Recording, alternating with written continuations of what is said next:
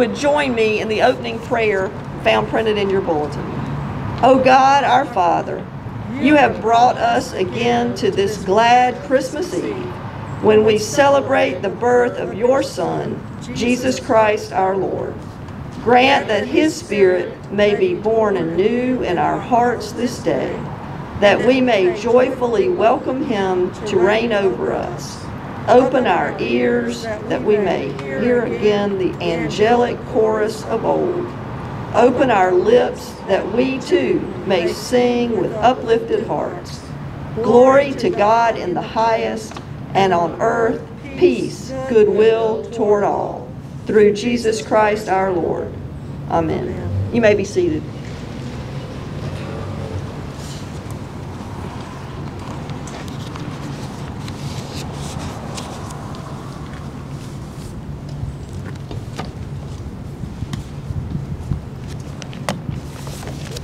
Our lesson comes from the second chapter of Luke, verses 1 through 20. In those days, a decree went out from the Emperor Augustus that all the world should be registered. This was the first registration and was taken while Quirinius was governor of Syria. All went to their own towns to be registered. Joseph also went from the town of Nazareth in Galilee to Judea, to the city of David called Bethlehem, because he was descended from the house and family of David. He went to be registered with Mary, to whom he was engaged and who was expecting a child. While they were there, the time came for her to deliver her child, and she gave birth to her firstborn son, and wrapped him in bands of cloth, and laid him in a manger, because there was no place for them in the inn. In that region there were shepherds living in the fields, keeping watch over their flocks by night. Then an angel of the Lord stood before them, and the glory of the Lord shone around them, and they were terrified.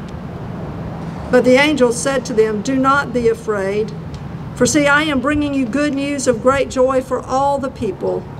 To you is born this day in the city of David a Savior, who is the Messiah, the Lord. This will be a sign for you. You will find a child wrapped in bands of cloth and lying in a manger."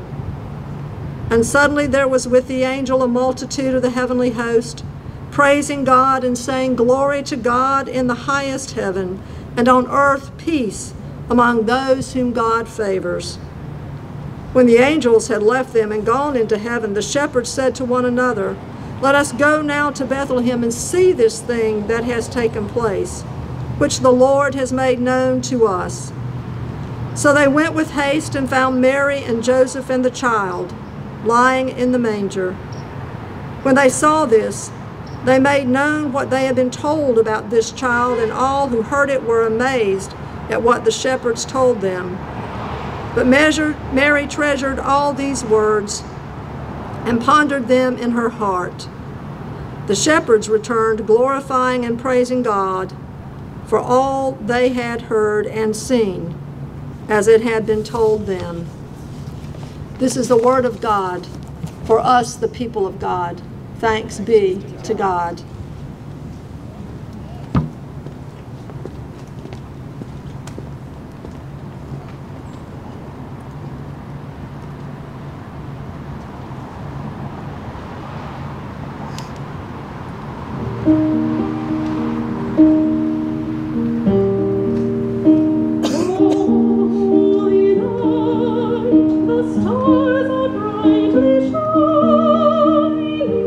It is the night.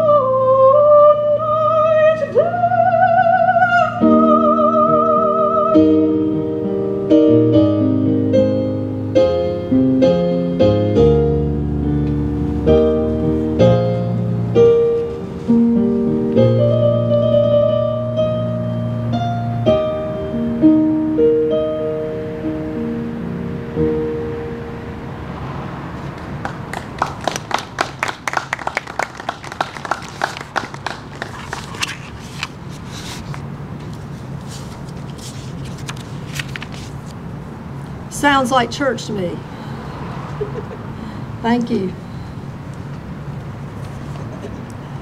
You know, the first Christmas that Gary and I were married, my mother made us a ceramic nativity set. It was white, all white, and glossy white, so that there was not what you would relate to the nativity set like Fontanini or anything like that. It was just a beautiful, simple, white, glossy nativity set. And it's had a special place in our home ever since. In most Christmases, it's where it is now, next to the Advent wreath on the coffee table. Several years ago, however, at the end of a district Christmas drop-in, I went to clean up, and I found that one of the angel's wings had been broken. It had just been toppled over, and it had broken just one clean piece off the end. And so I took my rudimentary skills with a glue gun, which are worse than a first grader's, I promise, and I tried to glue it back. Well, it stuck, but it's not perfect. It's not perfect at all. What had been beautiful and shiny now has this broken-winged angel sitting in its midst. But I put it out every year. I put it out every year. That imperfect nativity set. I guess maybe it's because I've lived long enough to know that Christmas isn't really perfect all the time. Some of us have had some very unusual Christmases. We had that Christmas where we bought our 5-year-old child a bicycle, and it rained all day on Christmas. I bet you have too, something like that anyway. We had that one year when we invited all of Gary's family to come for the week of Christmas, and Gary woke up sick on Christmas Day. And I don't mean a little sick, I mean sick. Go back to bed and stay in the bed sick. Or maybe you're like us, and we had this span of 4 or 5 years where every Christmas Eve lunch ended with us calling the pediatrician and saying, "We're coming over." And he said, "Oh, I was waiting for you to call." It got to be the thing, you know? It was every year. And then there's this Christmas. Oh my goodness. There's this Christmas when nothing is what we would have hoped for it to be. Some of you are sitting here knowing that you will not get to see your extended family because of COVID-19. There are many families who have been surprised by the ravages of COVID, and there will be an empty place at their table.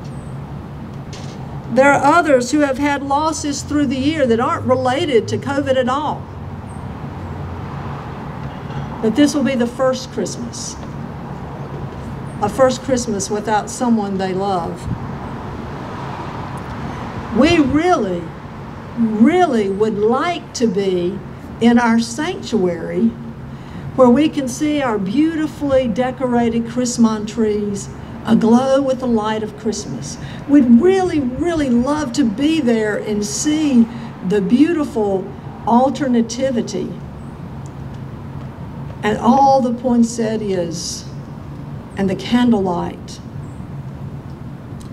We'd really love to be in our sanctuary and hear our choir sing, to hear our gorgeous organ, and to hear the voices of those people we have come to love who sing for us and provide the sounds of Christmas in ways that we cannot articulate on our own. We'd love to be in our sanctuary, kneeling at our communion rail while we're singing Christmas carols together. As I thought about all of these imperfections of Christmas and that broken-winged angel, I thought about the first Christmas. You know, it wasn't perfect either. Not for Mary and Joseph, anyway. Just think about what that night was like for them. They had traveled 90 miles, Joseph probably on foot most of the way, Mary on a donkey, and great with child. 90 miles they had traveled to Bethlehem. They were in a strange town. They were in a place where there was no one that would offer them shelter. They sought shelter at the local inn, and they were offered a stable. And Mary gave birth to her firstborn child, whose father had probably built a beautiful cradle for him and laid him in a manger on a bed of straw. It wasn't perfect, but the most perfect gift came into the world under those most imperfect circumstances. Jesus, the Son of God, came into our human darkness, where oppression was palpable, when humanity was fragile, when no one was expecting him. God came to us. On that imperfect night, angels appeared to shepherds while they were watching their flocks and announced good and great news. A heavenly chorus sang throughout the whole heavenly skies, and these shepherds heard the message of God's salvation. Those same shepherds searched and found a baby lying in a manger, just as the angels had told them. And they knew that on that imperfect night, God's perfect gift had come into the world. We gather today to remember that God still comes to us. Even in the imperfection of this Christmas, even in the imperfection of our world, even where we are still battling so ferociously against this virus, into this weary world, God comes to us. God comes into our anxious hearts, into our spirits that yearn for the familiar, into our hearts that grieve for so many of the people and the things and the experiences that we have lost. God comes into this imperfection, into this world, and brings us the perfect gift.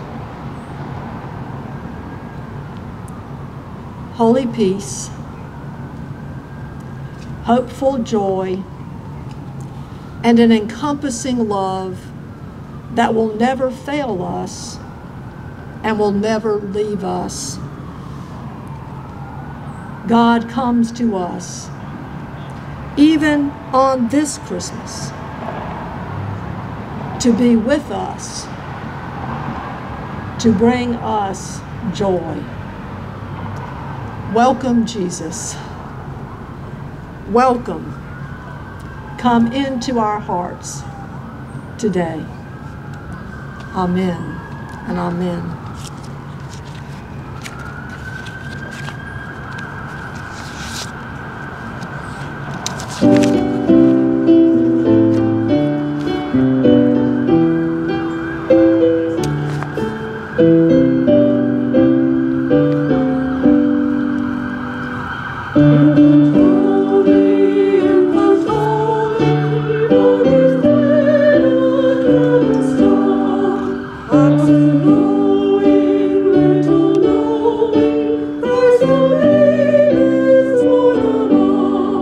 Swift are winging angels sing.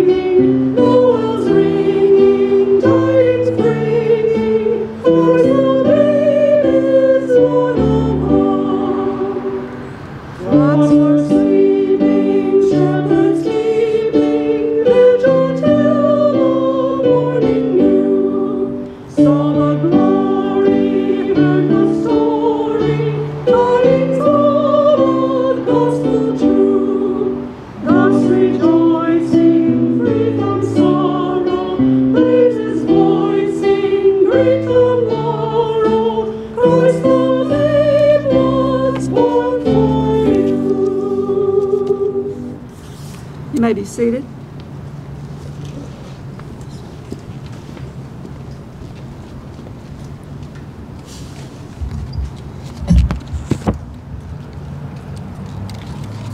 If you would, please join us now for the great Thanksgiving. The Lord be with you. And also with you. Lift up your hearts. We lift them up to the Lord. Let us give thanks to the Lord our God. It is right to give our thanks and praise. It is right and a good and joyful thing, always and everywhere, to give thanks to you, Almighty God, creator of heaven and earth. You created light out of darkness and brought forth life on the earth. You formed us in your image and breathed into us the breath of life. When we turned away and our love failed, your love remained steadfast. You delivered us from captivity, made covenant to be our sovereign God, and spoke to us through your prophets. In the fullness of time, you gave your only Son, Jesus Christ, to be our Savior. And at his birth, the angels sang, "Glory to you in the highest, and peace to your people on earth." And so with your people on earth and all the company of heaven, we praise your name and join their unending hymn, saying, "Holy, holy, holy Lord, God of power and might. Heaven and earth are full of your glory. Hosanna in the highest. Blessed is he who comes in the name of the Lord. Hosanna in the highest. Holy are you, and blessed is your Son, Jesus Christ. As Mary and Joseph went from Galilee to Bethlehem, and there found no room, so Jesus went from Galilee to Jerusalem, and was despised and rejected. As in the poverty of a stable, Jesus was born. So by the baptism of his suffering, death, and resurrection, you gave birth to your church, delivered us from slavery to sin and death, and made with us a new covenant by water and the Spirit. As your word became flesh, born of a woman, on that night long ago, so on the night in which he gave himself up for us, he took bread, gave thanks to you, broke the bread, gave it to his disciples, and said, "Take, eat. This is my body, which is given for you. Do this in remembrance of me." When the supper was over, he took the cup, gave thanks to you, gave it to his disciples, and said, "Drink from this, all of you. This is my blood of the new covenant, poured out for you and for many for the forgiveness of sins. Do this as often as you drink it in remembrance of me." And so in remembrance of these, your mighty acts in Jesus Christ, we offer ourselves in praise and thanksgiving as a holy and living sacrifice in union with Christ's offering for us, as we proclaim the mystery of faith. Christ has died. Christ is risen. Christ will come again. If you would, please take the elements that you have prepared either at home or have secured from our table. If you need elements, please just raise your hand and one of our ushers will bring them to you.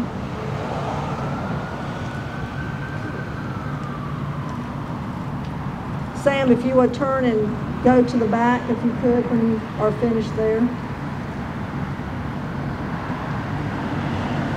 Sam, to the left. There you go. Anybody else need elements? I think Lynn does. Who? I think Lynn does.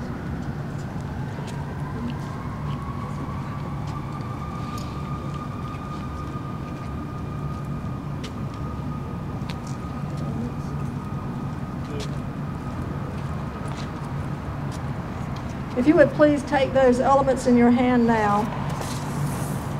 Pour out your Holy Spirit on us gathered here and on these gifts of bread and wine. These gifts that we have brought from our homes, these gifts that have been prepared for us. Make them be for us the body and blood of Christ, that we may be for the world the body of Christ redeemed by his blood. By your Spirit, make us one with Christ, one with each other, and one in ministry to all the world, until Christ comes in final victory and we feast at his heavenly banquet. Through your Son, Jesus Christ, with the Holy Spirit in your holy church, All honor and glory is yours, Almighty God, now and forever. Amen. Let us share in the feast together.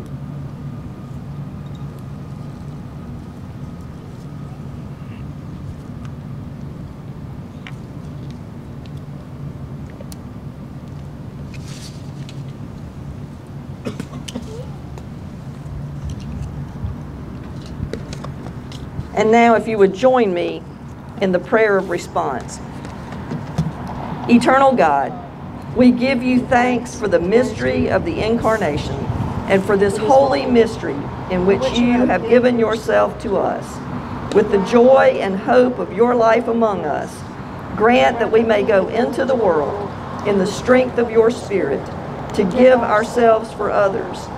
In the name of Jesus Christ our Lord. Amen. And now let us pray the prayer Jesus taught his first disciples. Our Father, who art in heaven, hallowed be thy name. Thy kingdom come, thy will be done, on earth as it is in heaven. Give us this day our daily bread, and forgive us our trespasses, as we forgive those who trespass against us. And lead us not into temptation, but deliver us from evil. For thine is the kingdom, and the power, and the glory forever. Amen.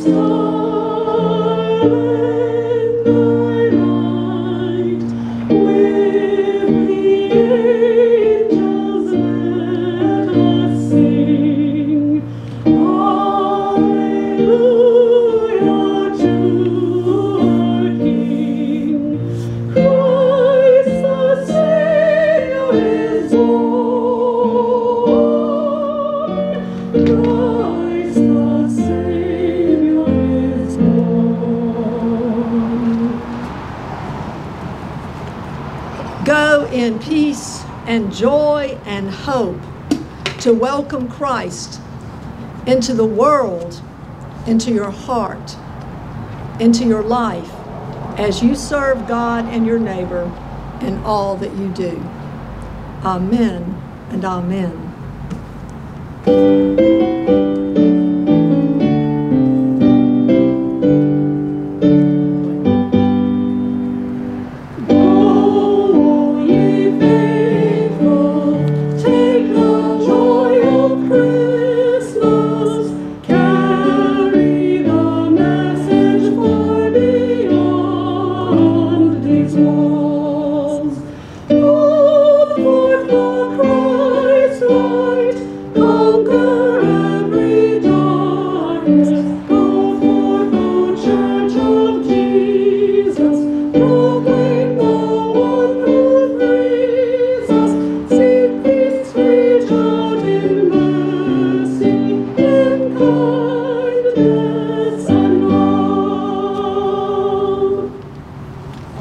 Amen. Just in time. Yeah. Let us help you get that in. Yeah.